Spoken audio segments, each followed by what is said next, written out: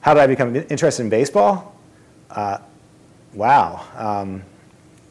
Was I ever not interested in baseball?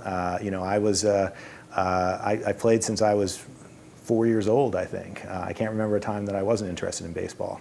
I think there's probably no object in American sports that has as much ritual associated with it, has as much meaning associated with it, and has evolved as much over the course of the game. And there are a lot of stories to be told about economics, about manufacturing, about ideas about masculinity that come through the glove. And so it seemed like a natural object to study. The game was so different before there were gloves. I would find references to games in which there were 10 hits and 20 errors in a game.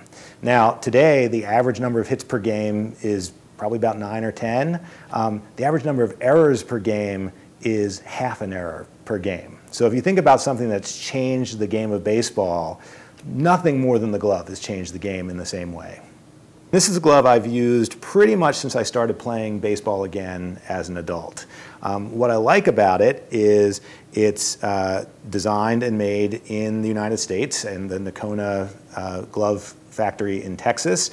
I also love how it broke in for me. I've had a lot of gloves that haven't broken in the right way, and you'll catch a ball and it'll pop out of the pocket. This one, the ball just goes right into the pocket every time, and it's been a great glove for me, and I've used it to play all of my old man baseball.